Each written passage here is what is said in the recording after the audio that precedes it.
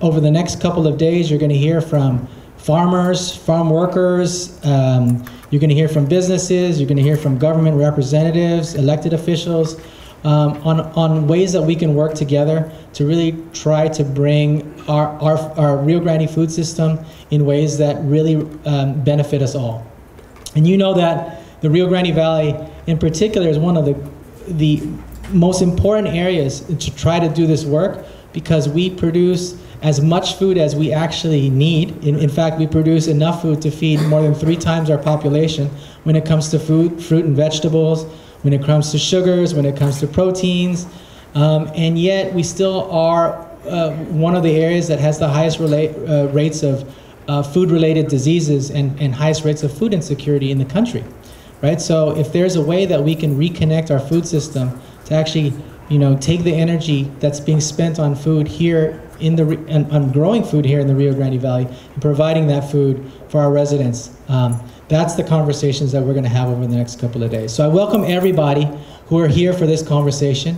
Today we're going to feature a film that talks about the efforts of farm workers and organizations that have supported farm workers here in the Rio Grande Valley and throughout the state of Texas.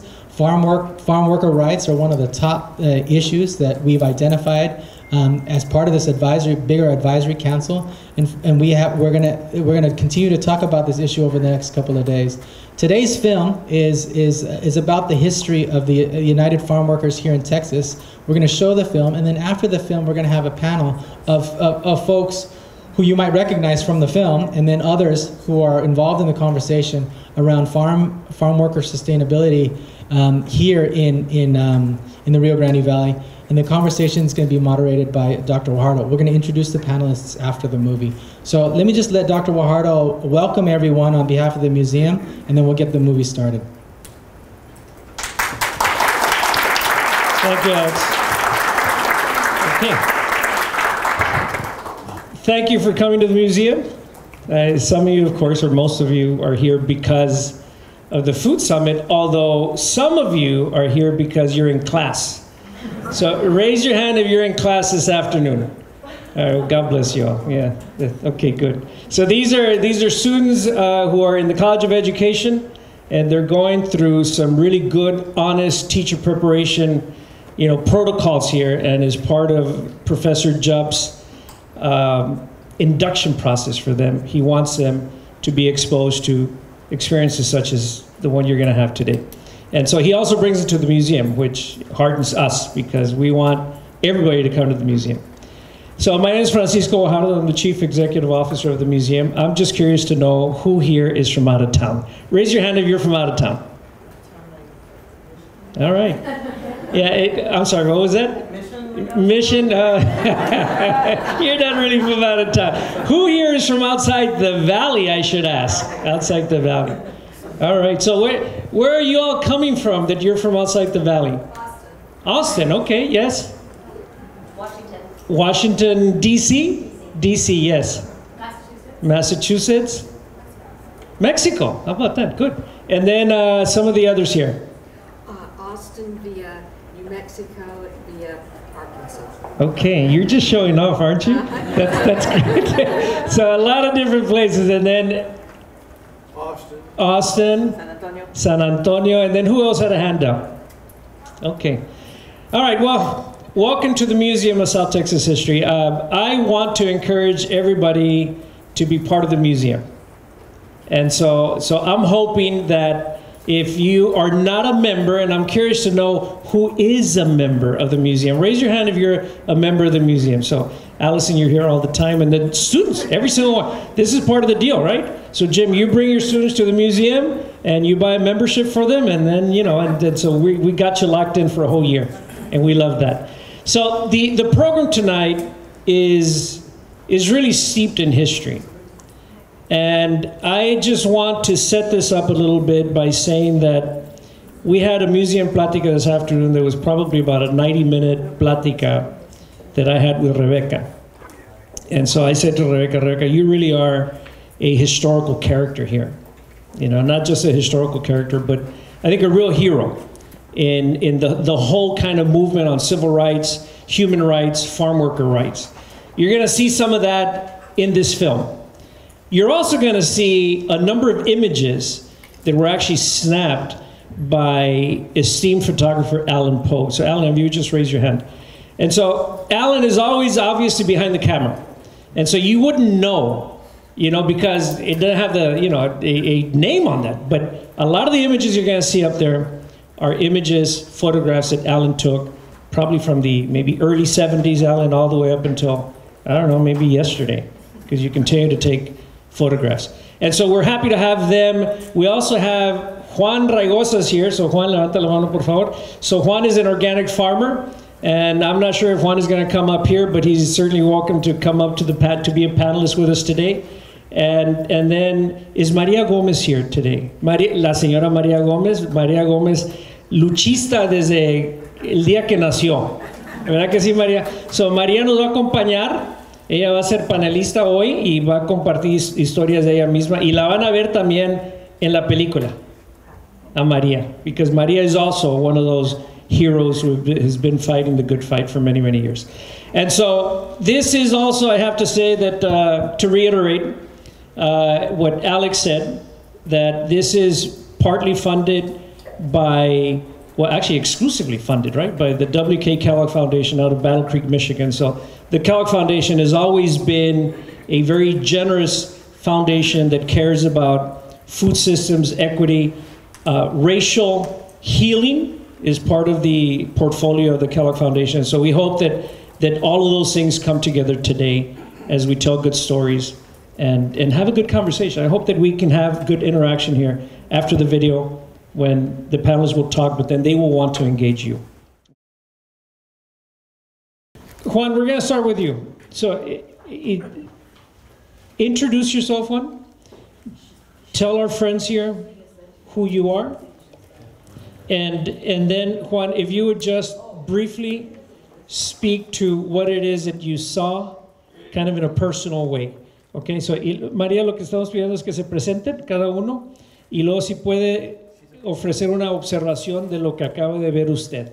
Okay, so we'll do that. If everybody could just do an introduction and then a reflection on what you saw, and then we'll move to the next question, and then shortly thereafter we'll ask for audience participation. Go ahead. Buenas tardes. Good afternoon. My name is Juan Raigosa. I'm an organic farmer here in the valley.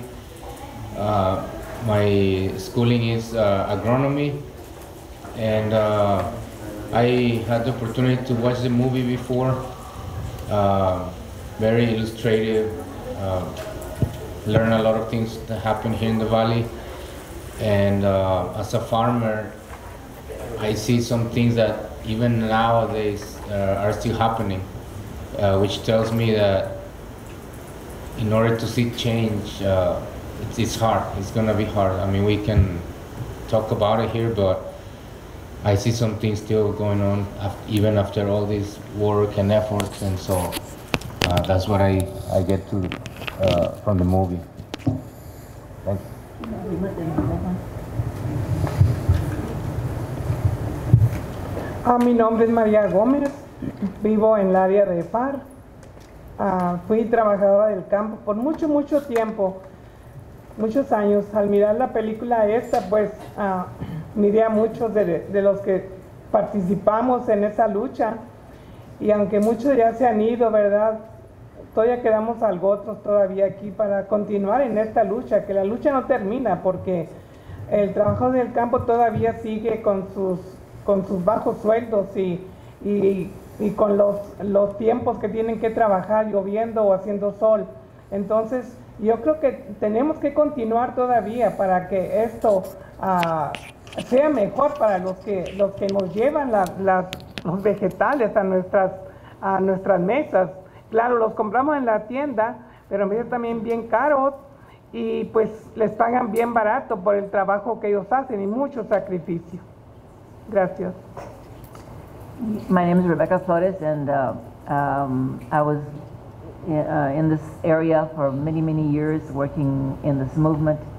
And like Maria says, we've been out in the fields in the last month or so, and wages are still rock bottom. when you compare to what you pay for at the grocery store, there's just such a huge divide between a picker who's been picking something, 10 miles away from the H-E-B grocery store. It's just outrageous to me that continues to happen. And I think this idea of this equity, which I don't think will ever happen, but never it's a good word, right?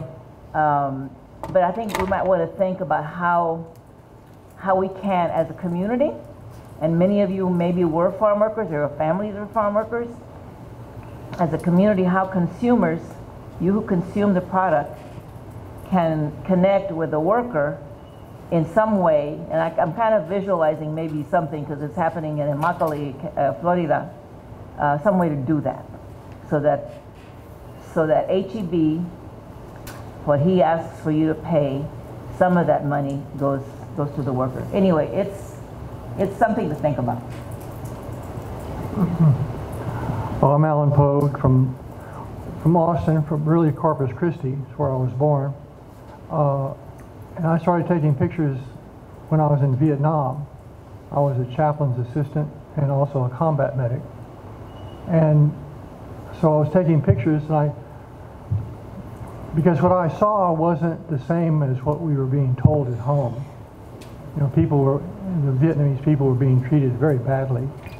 And I returned to the United States, and I had my camera, so I started taking pictures for what we call the underground press.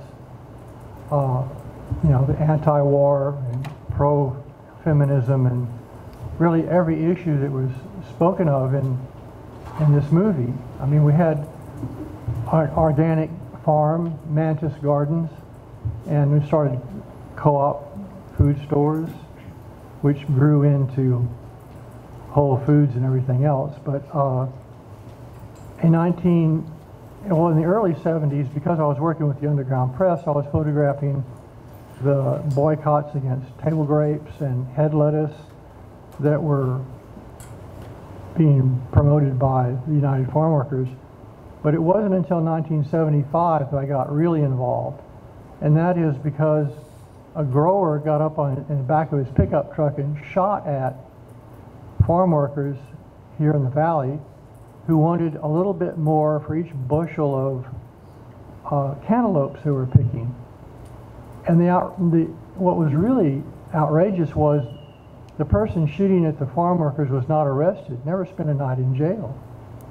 How could that be, shooting people? And so there was a very large demonstration was called for to support the farm workers, and many people from Austin and around Texas came to the huge march here in the valley, and I was among them, and I took pictures. But then I started talking to farm worker advocates and organizers, and they got me involved in photographing their activities, actually going out into the fields with leaflets and leafleting the workers and having other demonstrations and coming to Austin. So I started photographing all of that, and I met Ed Kruger, and Ed Kruger got me involved with paying attention to the maquiladora workers, and in particular, one particular worker who had both of her hands cut off by LG Electronics while she was making the backs of televisions. And I have lost touch with this person, and I would like to find her again, but it's very difficult.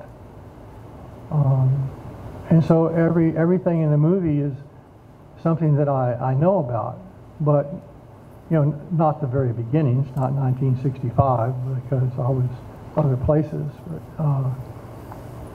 I was ultimately asked to photograph all over the country, from New York State to all over California and Michigan and Florida, farm workers. And I have boxes of these prints, which I'm happy to show sometime. I didn't know which pictures to bring, so I brought all of them. I have a wagon load, literally. So that's my... Oh, Oh, she asked me if I was going to sell them. Well, of course, I'm always happy to sell a photograph. That's what I do for a living.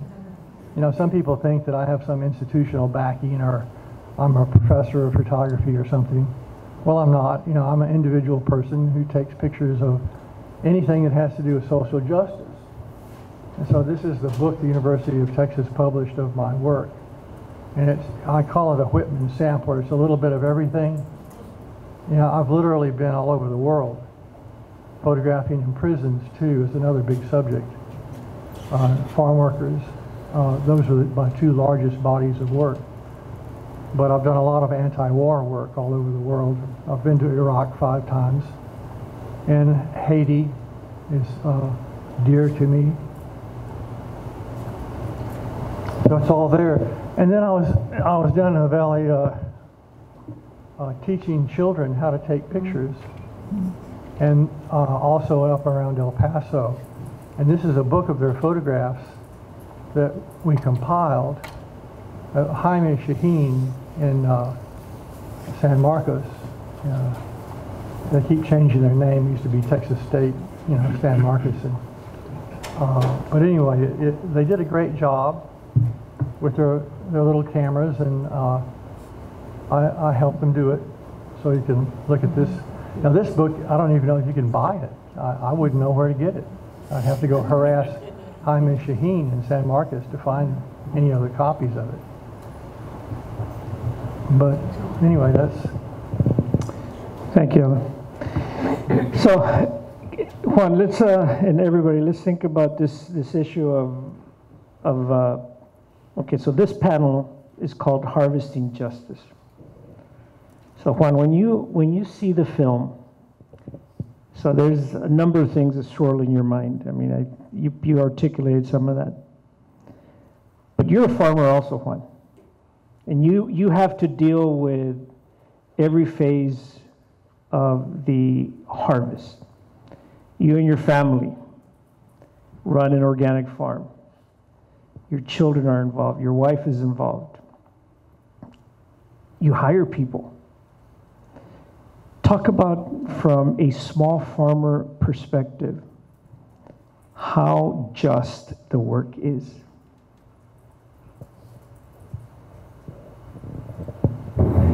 Well, I was giving it a thought to after we watched the movie earlier last week, I guess, and just pondering about this whole situation with the farm workers and farming in general. And like I mentioned, it seems like this problem has happened for so many years. You know, starting with slavery. Also perception, especially here in the valley, a lot of, I've heard, I'm not from here, from the valley, but I've heard the parents encouraging the kids to drop, I mean, not to go on or get out of the fields, and I think all that leads to the perception of farm work being of a low level, and yeah, it's a big issue. In my situation with my family, we're a first generation farmers. Some of my ancestors, they were agronomists, but they were more on the research side. And yeah, I mean, we've had to build up a little, you know, a few surquitos, a few rows. We have been working through the years, and we have grown a little bit. We're still a very small scale farm. But yeah, you're right. We had to experience harvesting in the cold, in the rain, harvesting our product and not selling hardly anything because it started raining at the farmer's market, the people didn't show up, or having issues with the weather. And so thanks to being there, I've been getting a little bit of a sense of being a farm worker, but it still doesn't compare. Farm workers that I've seen around, they work way harder. We do that like once a week. On Friday nights, we will harvest our product for Saturday farmers market. So it's just a portion, small portion of what a farm worker does. Sometimes 7 days a week, 10-hour shifts. But yeah, we've had sometimes harvest. The people start harvesting 4 in the morning and finishing 7 p.m. That's more than 12 hours. And so I think it needs more justice. For what you were saying, how just it is. I think the farmers and farm workers, it needs some change. And what I was thinking, you know, just I don't know if it's gonna happen, like they mentioned here. But I was thinking, how can we fix this? It's gonna be very hard because it started many years ago with in a way, with slavery from there on. But I was thinking the way to start at a small scale fixing this situation is going local. Like all of us here partnering with a farmer that really cares about farming, good food, and farm worker quality of life, and compromise to buy the product of that farmer, and also provide knowledge, let's say working as a group. Let's say here in the audience we have a business person, because on the farmer side it's very hard for a farmer to grow, to market, to repair and take care of everything. But working as a collaborator will be, I visualize as an option to improve the lives of farm workers if you know, a little group of people will pitch in ideas and knowledge with a farmer so that farm could provide better salaries. But the only way is secure the purchase of the product of that farmer, because it's very, we've seen it many times where our product, you know, we had a problem with the weather, we don't have the quality, and we're struggling to sell it. So once a farmer secures the sale and with a fair price, then that farmer can start paying a better salary for the farm workers. Just an idea. María, ¿cuántos años tiene usted de estar trabajando en esto? ¿Cuántos años tiene usted de estar trabajando en esto? ¿En el campo? En el campo y abogando por campesinos. Okay. Nosotros salimos de una huelga de cebolla. Andábamos, entonces, en ese entonces los niños podían andar con nosotros cuando no había clases.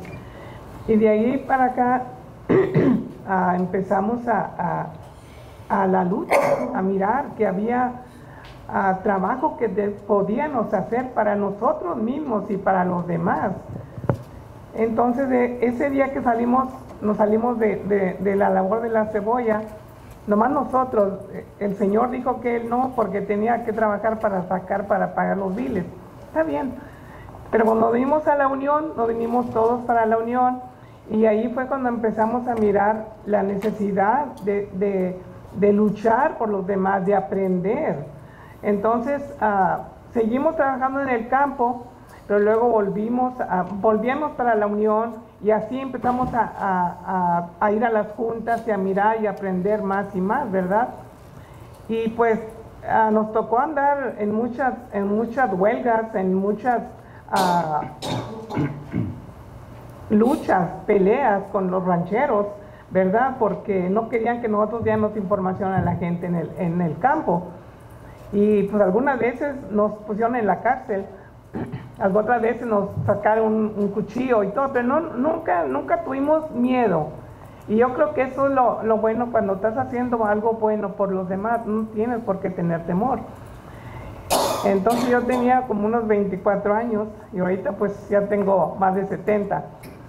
Y ganamos muchas batallas, porque en la mayor parte de lo que salió en el video, ahí anduvimos, mi familia y yo, casi todos, nosotros, mi cuñado, mis hermanos, todos andábamos. Y aquí está una de mis hijas, la más chiquita, y mi yerno también. Y yo no sabía que iban a venir, pero bueno. Entonces, ella también... ¿Dónde están, María? ¿Dónde están? A ver, levante la mano.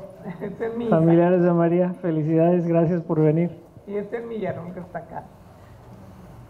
Ella también trabajó con nosotros. Yo recuerdo cuando yo tuve a mi niña, ya andábamos, porque íbamos para el norte también y veníamos. Tuve a mi niña y pues había que pescar el tomate, había que seguir trabajando. Me la llevaba y la ponía como una casita de costales, dos botes y un costal arriba, y ese era el techito de ella.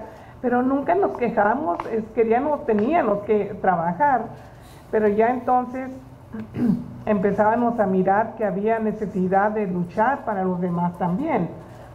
Entonces, tengo más de 20 años de trabajar en la Unión de Campesinos, trabajé primero y luego con Lupe, yo creo que casi 30, casi la edad que tiene ella, la niña, mi hija. Y entonces, por eso parte de esta lucha fue parte de nosotros, cuando la helada, si íbamos y piscábamos la fruta que estaba, pues ya estaba caída, estaba en el suelo, ¿verdad? Porque se había caído con el hielo. Pero dijimos, pues qué fácil, qué bueno y qué rápido. Pero pues sí, pero nos lo pagaron mucho más barato porque no teníamos que subirnos a un árbol con la escalera a bajar toda la fruta. Sin embargo, trabajamos, hicimos el trabajo, ¿verdad? Y yo creo, siempre he dicho yo que la Unión ha sido como una escuela para muchos de nosotros, donde hemos aprendido. Yo sé un poquito de inglés, entiendo, hablo muy poquito, pero en la casa con mis bisnietos pues trato de hablar un poquito, ¿verdad? Porque el niño no habla mucho español. Entonces, todavía sí también traté de aprender un poco, ¿verdad? Pero lo que más aprendí fue, yo creo que luchar para nosotros mismos, pero también para los demás. Entonces todavía ahorita ya estoy retirada, ya me retiré porque me operaron de mi rodilla, porque pues ya no podía. Yo fui organizadora en las colonias, entonces ya no era tan fácil para mí andar mucho en las colonias, porque saben que en las colonias hay muchos perros, y pues ya me iban a pescar los perros de volar, que no iba a poder correr. Entonces dije, yo creo que ya, y todavía sí, lo pensé, dije, me opero en mi rodilla, me restablezco y vuelvo, pero fue cuando ya empecé a pensar, ya no es tan fácil para mí, ya tengo como unos 7 años que me operaron de mi rodilla, o 8, y dije, ya no va a ser tan fácil porque ya no voy a poder hacer el trabajo, pero tengo que continuar. Entonces ya me retiré, pero he seguido trabajando en muchas cosas que salen. Y pues continúo yendo de voluntaria a la Unión y pues hablando con la gente de los beneficios y cómo podemos hacer el trabajo mejor entre todos, ¿verdad? Porque yo sola no lo puedo hacer, pero ya 3 o 4 ya podemos hacer algo, ¿verdad? Entonces, esa es parte de mi vida, ¿verdad? Y yo creo que yo sigo allí porque la lucha me gusta. Y otra cosa también, mis padres también fueron indocumentados. Se pasaron para acá de indocumentados y luego nos pasaron a nosotros para México. Entonces a los 15 años, mi mamá siendo para Reynosa, cruzamos el puente, fue cuando empezamos a trabajar nosotros, los que éramos ciudadanos, eran los 4. Bien barato que nos pagaban, 50 centavos la hora, 8 horas, y con el asadón cortito. Entonces todo eso me dio a mí más ánimo para luchar, porque era bien poquito lo que nos pagaban y era mucho el trabajo que hacíamos. Y entonces yo creo que eso se quedó en mi mente y en mi corazón más que nada. Y pues por eso todavía estoy ahí, la Unión del Pueblo y la Unión de Campesinos. Gracias, María.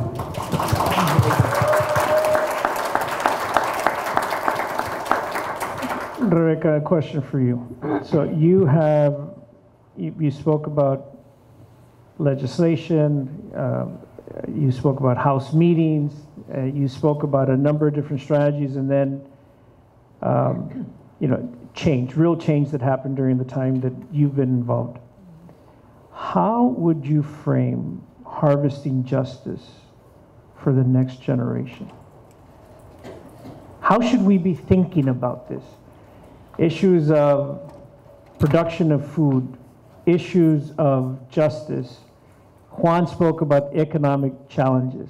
Maria spoke about dogs en las colonias, los perros en la rodilla que ya no le quieren funcionar. So we got all kinds of issues, right? Just of physicality, but also economic.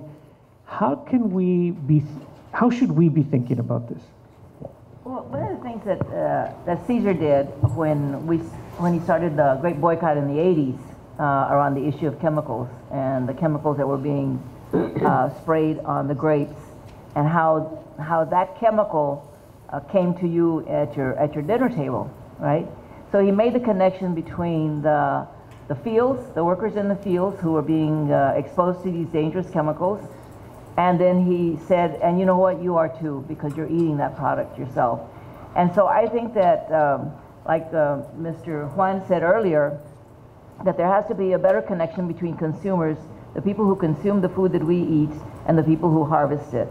And until we understand that, as you, maybe you, because you live in the valley and you see the fields, but I live in San Antonio, and my grandchildren think, you know, the food comes out of the grocery store, right? And so we have to re-educate a whole bunch of people about where our food comes from and who harvests it, right? And who goes through the struggle of what Maria says, to get that food harvested so you can eat it, right? But the troubles that those farm workers have in doing so, right, no one considers. I was talking earlier about, I think I mentioned it earlier to you, about a month ago I was down here and I happened on a field. You know, and I always want to know what's going on in the valley. And so I stopped and talked to the workers, and they were doing leeks. You know what a leek is, right? A leek is like a thick onion. And do you all eat leeks? I want to know if y'all eat leeks. How many people eat leeks? Really? God, I thought we only ate onions. Juan, do you grow leeks? Isn't that funny? Well, anyway, so I stopped in this field, and this worker, and there was a slew of workers there, all men, in the fields, and I watched them work. And I said, how much are you paid for these leeks? He said he would get 2 leeks, clean them. You know, you have to clean them, cut them, wrap 2 with a rubber band or a band of some sort, and he would do 12 of these pairs of 2s, 24 leeks, and he would get paid $1.50 for those 24 leeks. So immediately I asked my brother, who is here, my brother Richard, who has also worked with the union for many years, as did his wife Mertala, was an organizer for the union. I asked him to check. Of course, he checked Walmart, and on that very day, 3 leeks were being sold for $3.28. And so the disparity between what this worker was harvesting and going to get paid and what Walmart was going to sell their leeks for is huge, right? It is huge. So there's got to be a connection between what goes on at the grocery store and what goes on in the fields. And I'm kind of looking at the workers in Immokalee. These are tomato workers, and they have an organization. And what they have done is they have connected that product with Wendy's, with all the hamburger places. The Wendy's, a lot of them there in Florida and nothing in other parts of the country. And what they have gotten agreement from those hamburger joints is that they'll pay a little bit of extra, as long as that extra goes to the worker. It doesn't go to the grower. It doesn't go to the grocery store or the produce store or whatever. It goes to the worker. Now, I don't know how they make sure that happens, but I think there's something to think about that. Here, I call the valley the Gaza Strip, because people are locked in, right? Falfurrias keeps a lot of people inside. And so you see, there's a desert beyond Falfurrias and into San Antonio. It's like nothing goes on there. So anyway, HEB has control in this area. Oh, they have control over the whole state. But anyway, that's all you see in this area, right? Is HEB. Same, maybe some Michoacana, Juniors, what else? But I think when I saw those leeks being harvested, and then today I went to HEB here, and I saw the leeks being sold there for $3.48. And I said, just a matter of how many miles from south of San Juan to the store in Edinburgh is what? Let's say 20 miles. So how could that happen? That a worker 20 miles from here is getting paid this amount, and here HEB is making all this money off of that product, And is there a way then to work with HEB, and don't ask me to do it, to work with HEB, to work with HEB to see if there can be some kind of an agreement where HEB buys this product, right, sells it for whatever, but that money then goes into the hands of that worker, so that we can raise wages. Look, you can talk about all kinds of conditions of a worker, of a farm worker. They're all poor, for God's sake. They live in colonias. They don't have anything there. But once you raise wages, then you can raise things, right? Then you raise that standard. And now they can buy their own house, they can fix their own house, they can send their kids to school or whatever, right? But they're not grubbing around getting in line for food stamps, or getting a line over here, or getting a line over there to get something when they can, pay for it on their own, because they should be able to pay for stuff on their own. That is, our work should be, the way you get respect for your work is if you're paid a decent wage, if you're treated decently, right? If you get benefits. What is equity in this country? Everybody talks about equity. Equity means that a worker is treated the same way as I'm treated. Okay, I get treated really well, right? I sit at home, I'm retired, I just wait for my check to come in every month. But that's what is equity, and what is equity between a farm worker and a city worker? Well, you look at that, right? And so you think, well, a farm worker wants that too. Why not? You work as hard, you work harder, and somebody's sitting in an air-conditioned office all day long. You work harder, and so why not? Well, the question is, we know why, right? Because there's a domination in the agricultural community that keeps that worker where that worker is, because they can. And so we've got to break that. And that is a big job. So we'll just throw it out there. Maybe somebody will pick up on it. So, Rebecca, thank you very much. So, Alan, you're going to get a shot at this. So, Alex, if I could just get you to help me with something. If you would show these to our friends. And so, Alan, I'm going to show this one. So you're a storyteller with your camera. Some other questions. Yes, we're going to get to questions as soon as Alan gets a fair share here, okay? A fair shot at commentary. Alex, don't interrupt that. Okay.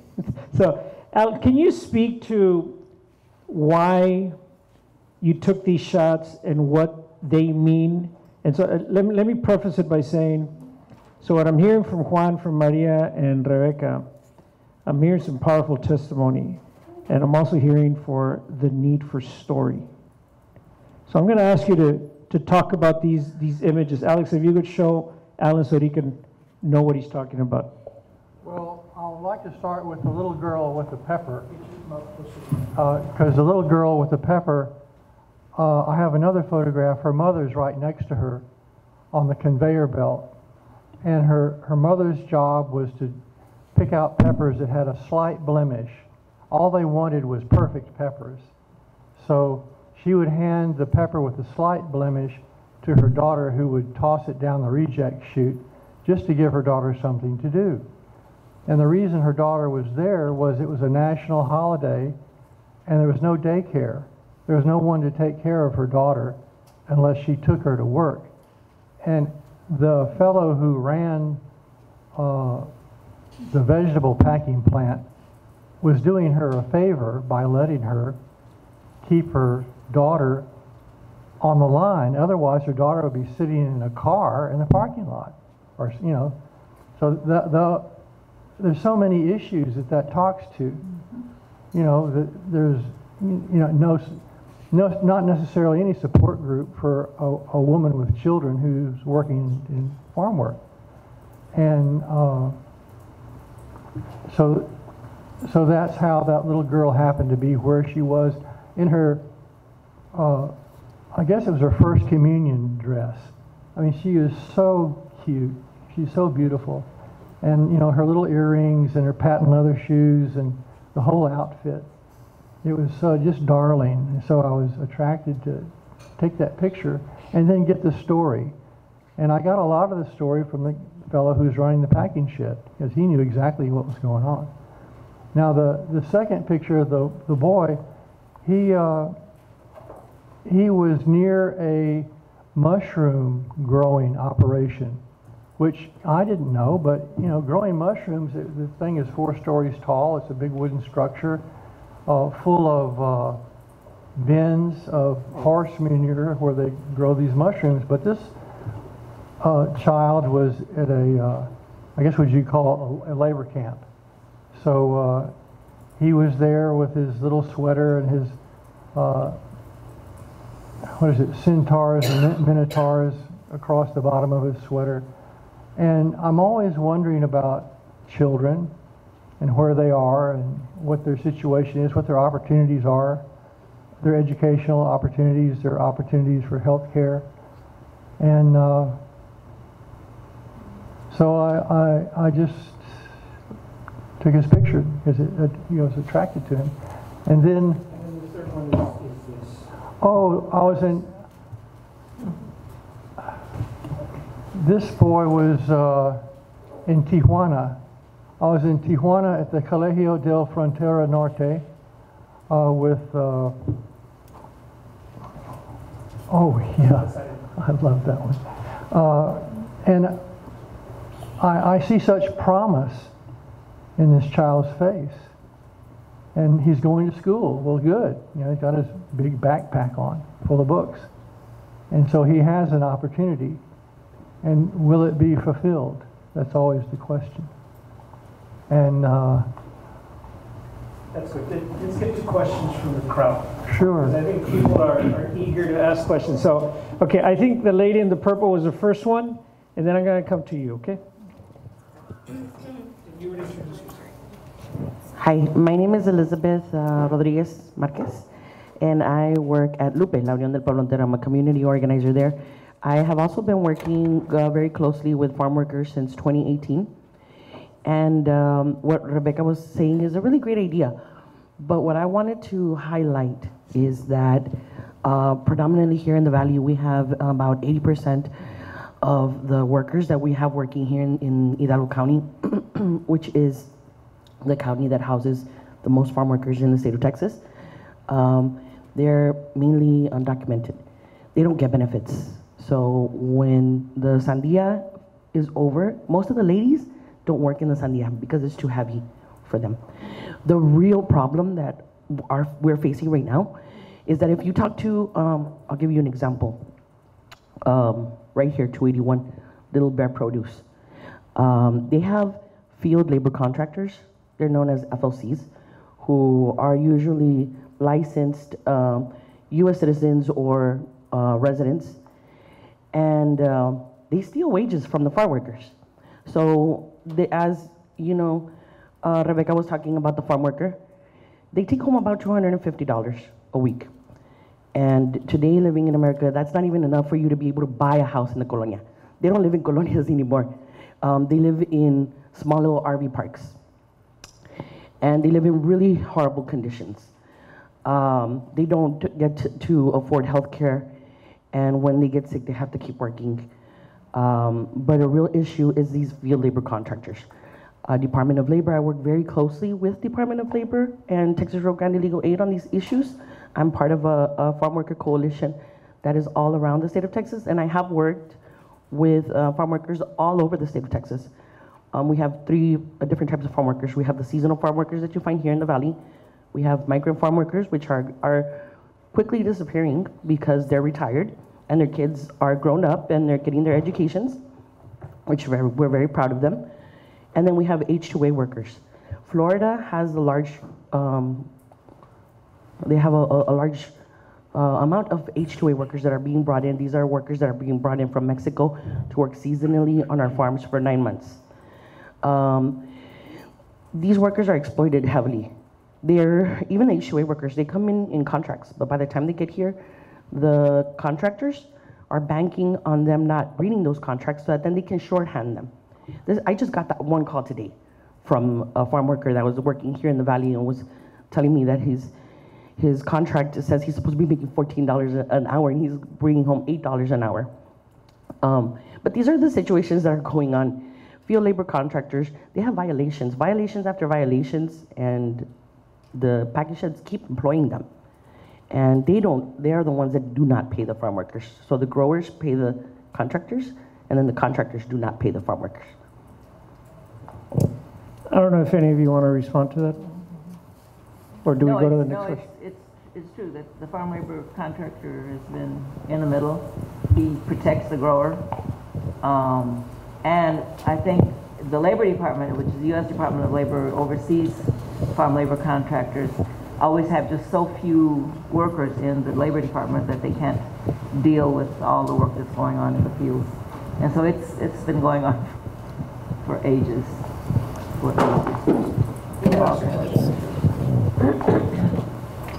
Okay, so I'm going to ask in Spanish and in English. So I don't know anyone in the valley who is a farm worker in the valley, but I do know people that live in the valley, people that go to school with me, that they go work Pal Norte, to the north, like you said. So how can organizations like Lupe, who are local, protect the rights of those people who are migrant, seasonal farm workers, especially when a lot of them are undocumented? Like my friend, he's pursuing engineering in school right now, but him and his family, every summer they go to like Washington to do strawberries or whatever. So how can locally we protect those people when they're undocumented and they don't even work here, they're leaving? No conozco a nadie que sea del valle y trabaje en el valle, pero sí tengo un amigo en la escuela que está estudiando ingeniería y durante los veranos él y su familia van a trabajar para el norte. Mi pregunta era cómo organizaciones locales como Lupe pueden asegurar los derechos de esas personas que, aparte de ser indocumentadas, ni trabajan aquí. O sea, se van a trabajar a otros campos en otros estados. O sea, ¿qué cosas podemos hacer por ellos? Pues lo único que sé yo es que conocemos a grupos en los otros estados. We know of other groups that do this kind of work in other states, especially in those states that have a lot of agriculture. And so we can make that connection. Now, in the issue of people who don't have documents, in our union, we never ask people for their papers, that they were part of the movement, no matter what status they were in, as long as they work together with us and to make the changes. But I realize that people without documents always get the worst treatment. We found a grower here years ago that had 2 sets of books, right? With one set of books, he paid the undocumented worker, which was less, right? And the other set was for the people who were legal, and he paid them the minimum wage or whatever. And so there's so many ways of getting around this stuff. And of course, everybody's fear. When I was talking to the worker doing leaks the other day, why wouldn't he talk to me? Well, I think because he didn't want to show the crew leader that he was talking to me, right? And of course, the crew leader didn't know who I was. But anybody just like even talking to people, they kind of, the red flag goes up. And so, yeah, it is a huge problem. It is a huge problem. It's something we have got to deal with. Now, when Mr. Juan was saying, and I say that because I'm not sure how to pronounce your last name, is we have so many immigrants coming in from Mexico who know how to work, who know how to do farm work, right? I believe. And yet you have all these fields that aren't being worked in this country.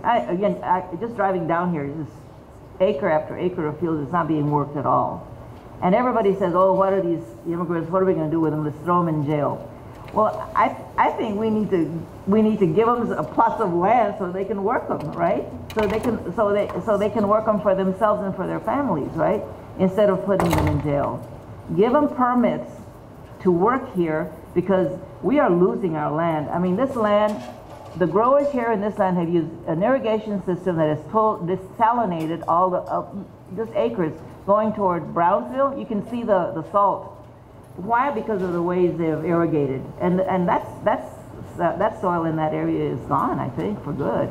And so we have got to start practices, agricultural practices, like he has done in the past, to make our soil productive again, to make it grow things again, rather than just growing sorghum and rather than just growing those kinds of mechanized crops. So I think there's a lot of opportunities. but we have to have, the political clout to do it. Alex, let me do a time check with you, because it is, what time is it? It's 7:40?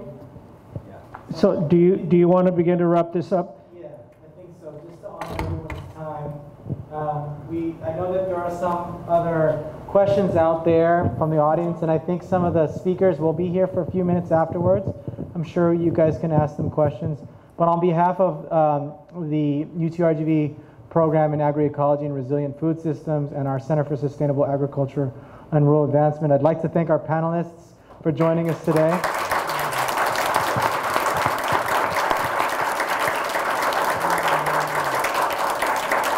I think the conversation that we had, when I saw the film, I was actually watching it last week, and then when you said, I haven't spoke to a farmer about this, and I said, okay, Juan, you have to be there so that we can have at least a beginning conversation, because I think what you guys have all hinted at is that the conditions, of course, the struggle has been continuous, but the conditions are changing. And I think, Ms. Flores, you mentioned, we have to kind of think differently as well to see if we can reconnect our food system with those who grow the food and work on the farm to those who eat the food. And why is that? It's because in our program, we acknowledge the fact that agriculture is heavily subsidized everywhere. Like when I say that, it's either subsidized against harms to the ground and pulling energy from the soils, or pulling energy from farm workers, and and the cheap produce that we can get at the grocery store, even at $3.49 for leeks, is actually a highly subsidized product, right? In almost every crop, the farm worker and the farm worker gets 3%, even less than that of the product. Coffee is even worse than leeks. When you think about what the farmer gets for a pound of coffee versus the $5 you pay for at Starbucks, it's a fraction of the cost. But what Ms. Flores mentioned, and what Juan is trying to do, is trying to bring those two sides together so that the farm and farm worker, the farmer, can get paid a fair price, so that the small farms like Juan's farm and other farms that are more inclined to pay a fair wage, that are more inclined to treat their farm workers with dignity and respect, that they can actually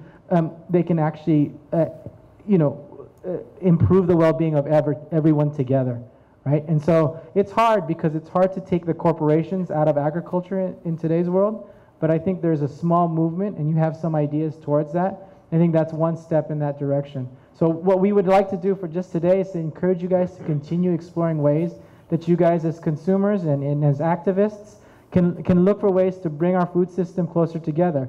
I mean, where leeks are growing 5 miles down the road from the store you buy them at, or when I mentioned earlier how Mission School District buys none of their citrus from Mission citrus growers. That right there, we've got to find ways to reconnect that. So thank you again for your participation in tonight. Please join us for the rest of the Food Summit. We're going to have very stimulating panels like this for the rest of the week. Tomorrow and Friday will be at UTRGV. But before we leave for tonight, I just want to say thank you to the Museum of South Texas History for being great hosts. And then just a real quick shout out to the conference organizer, the Institute for Ecology, Scholarship, and Health, led by Hernan Colmenero. He is actually behind the scenes, and it's been a great partnership among the three of our institutions, and we hope to see you guys at other events in the Food Summit. Thanks once again to the panelists.